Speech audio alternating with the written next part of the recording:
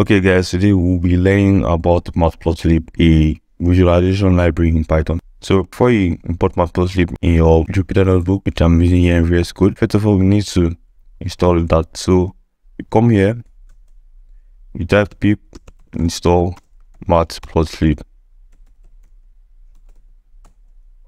and you can see that I already have that installed. That's why I had this. So you can use that now and import Matplotlib as PLT.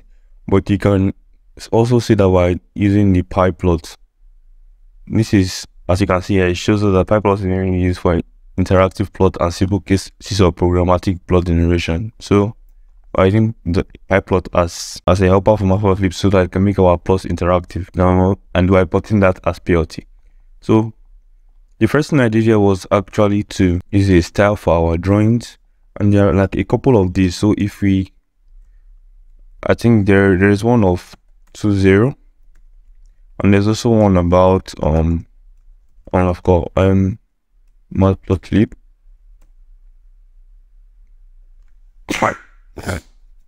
In dash I think gallery. So if I can show you what that looks like. If we run this first one, just for an example, let's try running something. You see how it comes out like this. But now let's try the next, and then run the drawing. It comes out differently. Let's try the next one. It comes out differently. So the three of them have their own different outputs. So, but for me, I prefer using the first one. So now the first thing we are going to see here is that we are initializing MP arrays, one-dimensional arrays. And the way Matplotlib works is actually very simple. For you to plot something, you just have to write plt.plot your x and your y coordinate point, then plt.show, and that brings up a plot for you. It is a simple linear plot of x and y coordinates. Going over to the next one, if we run it, we see that we have added something to our previous cell, which is this, and this we're just trying to give our plot some size. As you can see now here, different from what happened initially, we can now see figure size 800 by 320, and this can be useful if you want to save your figure and all of that. Also, we can have a plot of a single data. Before we having two x and y variables, but now we have only one data, and that's done by plt.plot. Then this one is trying to give our data some more interesting feature. So there's something in Matplotlib called marker, and that marker now is for our points. So if you can see where we have one here, if you can visualize this in an open place, yep. So if you can see well, we have one of them here, one here, one here, and one here.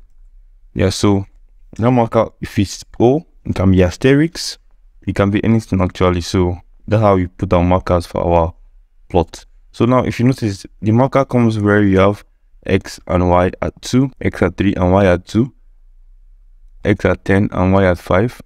So if x is at 10, y is at 5, which is here, that's how it comes. And also when x is at 8 and when y is at 7, that's here. So that's for that. Next up we have this. So what this gives us is basically plot without lines, and you can see here we've also indicated them with the marker. You are using asterisk for example, but you can use O, but here I use asterisk, and it gives us this as our output. Up next, we can see we have same thing we had before, but we can see we have 3 arguments here. So now there's a sequence for these arguments, which is marker, what is the drawing line, then the color. So here our marker is O, we do a drawing line with double dashes, and we're having a color of green. So if we look at this very well,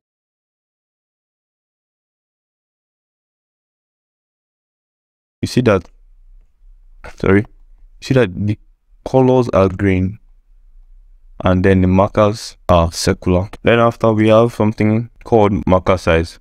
So this is a short form for ms. You can also put it as marker size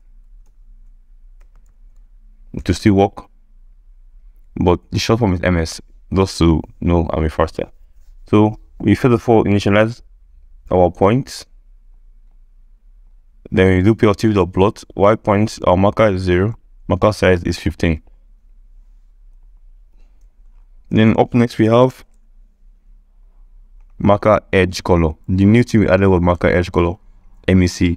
It can also be marker edge color and to see run,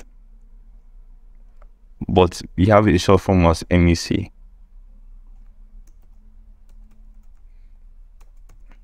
So we have the marker as O, marker size as 15, MEC as red.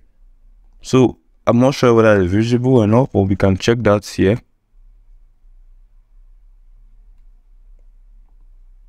When we run this, you can check that here.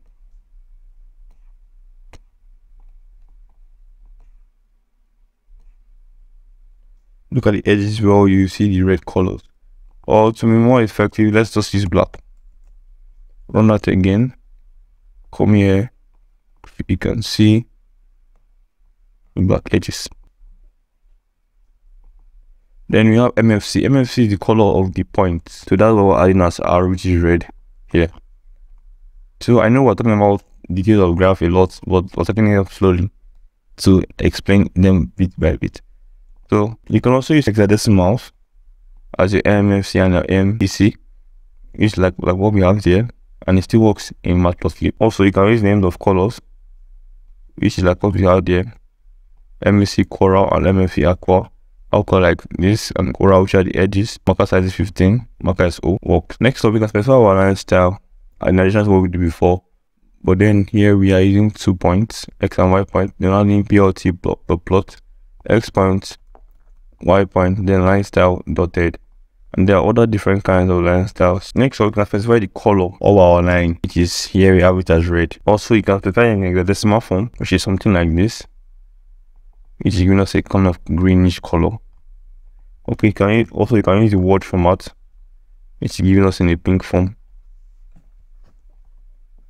Then you can also specify line width. A line width, it does change the size of the line, which is something like this we got. Then also you can plot 2 points separately on the same graph by doing them separate PLT.plots. So here when we initialize the X points and the Y points, we then do separate PLT.plots for X and PLT.plots for Y, and that gives us the 2 lines on the transport. So and also Matplotlib knows that there are 2 different points, so it automatically gives them 2 different colors for the 2 different points.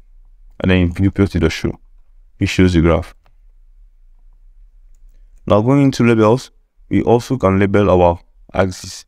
So when we finish initializing our points, we plot the 2 points.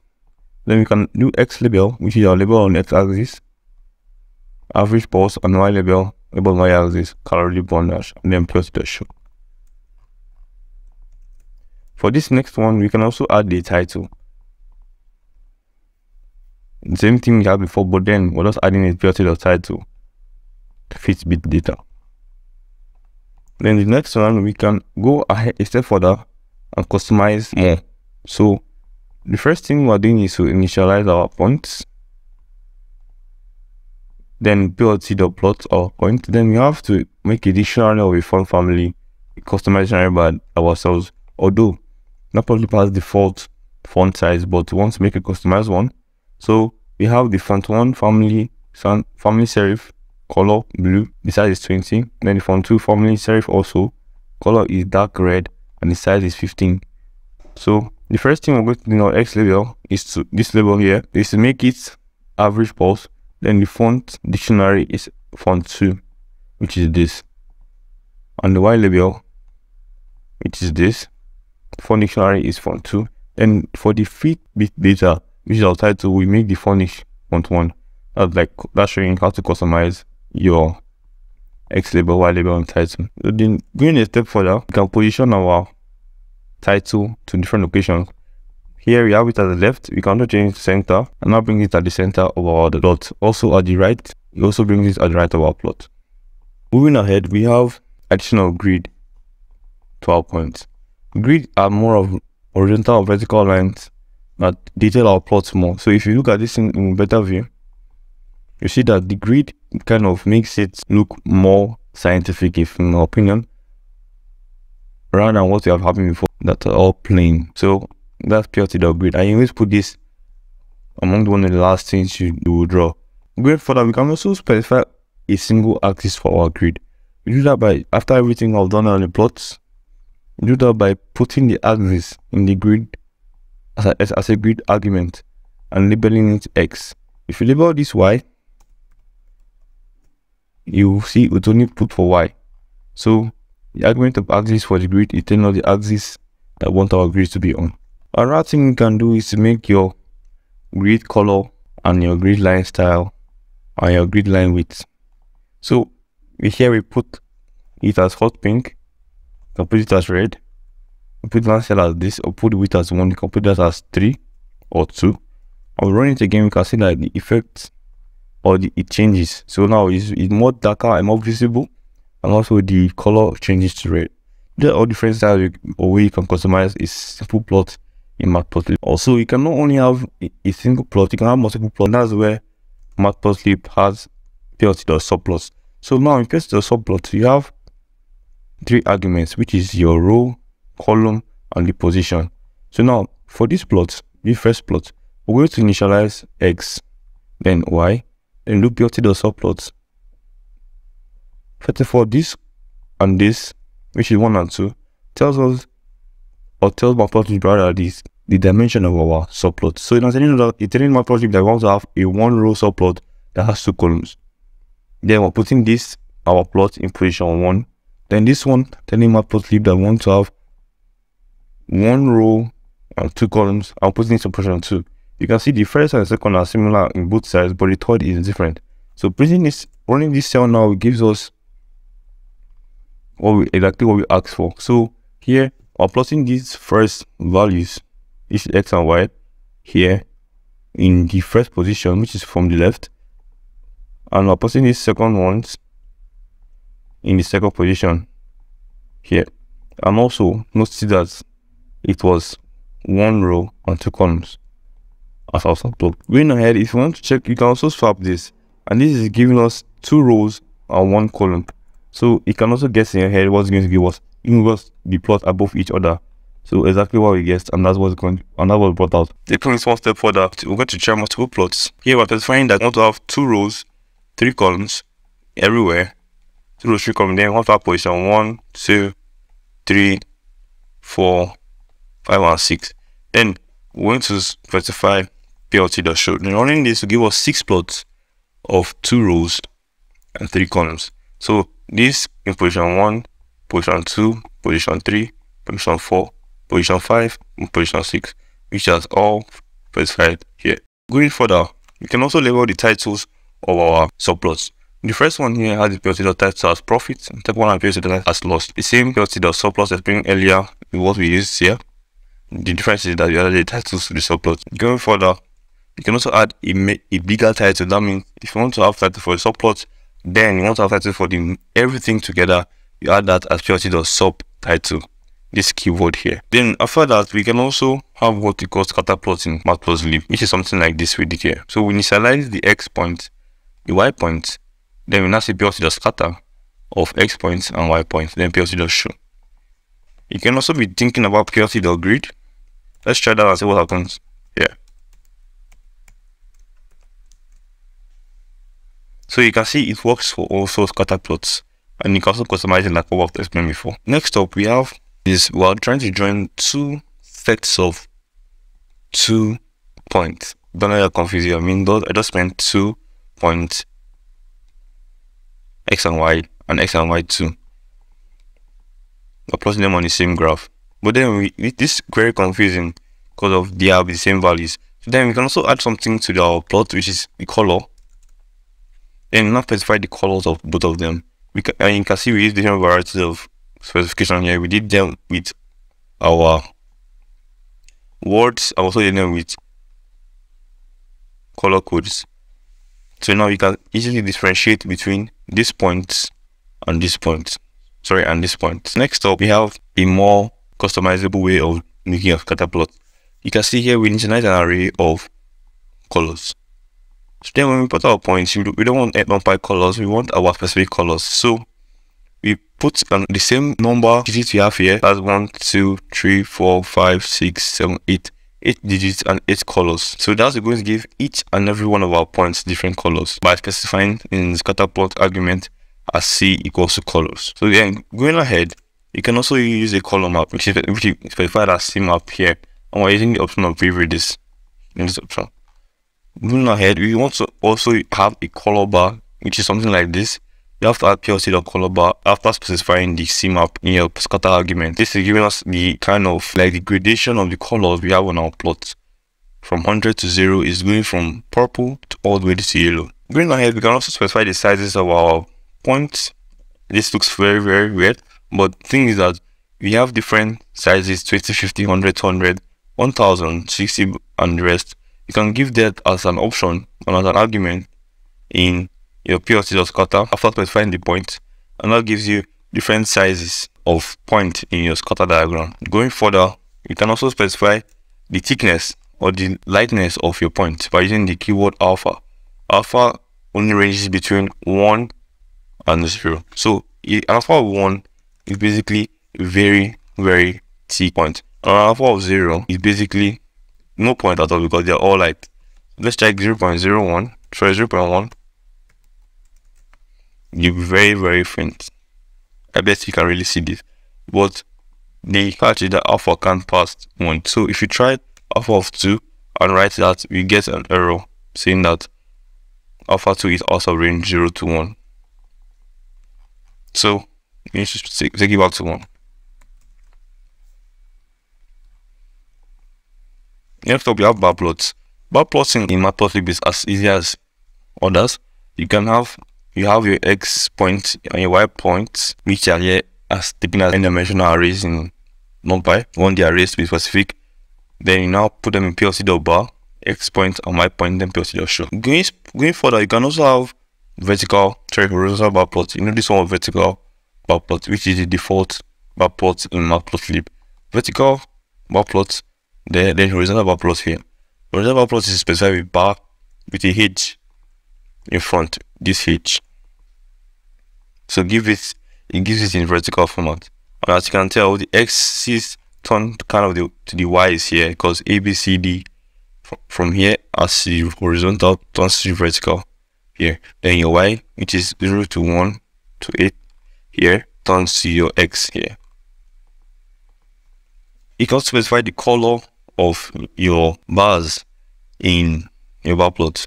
The default for Matplotlib is blue, but here you can specify it to red by adding this color in your plc bar. Also, same thing for the bar H plot, which is the vertical, the horizontal bar plot. You can also specify the width of your bars by adding the width argument to the plc bar, giving them specific widths. And also, same as the height, you can specify the height in the vertical, horizontal bar plots. So your width here in the normal bar plot will correspond with the height in the horizontal bar plots, because you can be talking of width when you are on the horizontal level. Talk of the height, the bars expand when you're on the horizontal level. Next up, we're going to go to histogram plots. Histogram are different from bar plots because histogram don't have spaces within them. Histogram are all joined together. So we're going to have, first of all, an np.random.normal, which is the normal distribution of random numbers in NumPy. I'm plotting a histogram on that number. I'm showing them easy and simple like this. Also, you can customize them to have different kind of things. Next up, we can have pie plots in Matplotlib. So pie plot is basically a circular plot that gives the shape according to percentages of different variables passed to it. So here we have a Y point of an MP array of this. I have labels of this. What pie plotting will do for us is going to give everything in form of a percentage to each and all the labels and represent them in circular form. And the labels argument is giving to my labels, labeling each side of the pie. You can also see that we can have a start angle at 90. Start angle at 90 is basically making the angle start from here. We can also have that as 180. You're going to give it, as you guess, a horizontal place starting from, which is here. Then we can also have 270, which is something like this. So all customizability is available with pie plot when it comes to the start angle. So you can also want to bring out a particular portion of the plot, and you can do that by having the explode keyword and taking that to an array. The array telling us the ones we want to explode and the ones we don't want to explode. If we have an array of all 0.2, which is really very small, because anything above 1 will be actually very unreasonable. So you can see all are exploded, that means all are taken out. But the reason why we have it as only 0 here is because we want only math, and math corresponding to the first in the enables array, and here will be the only one that will be exploded, and then the rest are all on 0 and they won't be exploded. Next up, we have shadow. Shadow is like having this kind of edge shadowness and making our plot look finer in Matplotlib. You can visualize that more if you come here and we expand this a little. Yeah, you can see the edges are more of design shadow like. Next up, you can also specify the colors you want to use, like what we'll be doing since. You can specify the colors in an array. You then give that as an argument in your player.py and show that you're going to give him the same colors you specified. And you can also see that we can do that in different formats: the words, the letters, and also the RGB or the code depth format. Another thing you can do is also to give a legend in our pie plot. Legends are more of like markers. So we can have this in our plot PLT legend, and that's automatically generate this legend for us, telling us that the blue is for math, the green is for English, the red is for physics, and the lighter blue is for chemistry. The last thing here, we want to have put a title for our legend, which is by adding this title keyword inside our legend. So that's going to give us a title for our legend, which is subject in this case. Thank you guys. This is the end of this part of Matplotlib. See you in the next one.